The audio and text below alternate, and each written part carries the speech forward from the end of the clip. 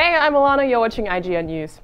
Canadian Deadpool fans are petitioning the country to erect a statue of the mercenary in Regina, Saskatchewan, the anti-hero's hometown. As noted by comicbook.com, Deadpool was filmed in Canada, produced by a Canadian, and of course starred a Canadian. Oh yeah, and its main character, Deadpool, is also Canadian. The petition is penned by Luke Oliver. He created the petition after seeing the film where Deadpool announced that he's from Regina, Saskatchewan, the town that rhymes with fun. Saskatchewan, I guess. In an update to the petition, Oliver posted that Emerson Ziffel, the special effects artist on Canadian horror comedy Wolf Cop 2, also expressed his interest in creating the statue if the petition gets off the ground. The Regina City Council has yet to respond to the petition.